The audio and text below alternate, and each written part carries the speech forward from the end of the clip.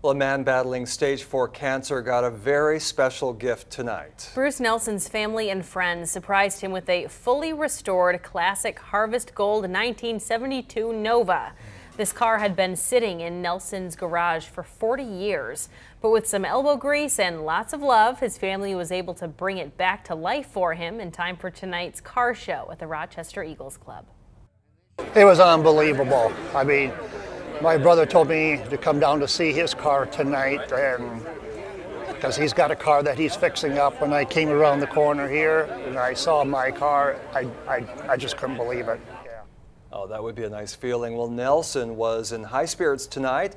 Tells us he is excited to finally start driving the very special car once again. Good for him.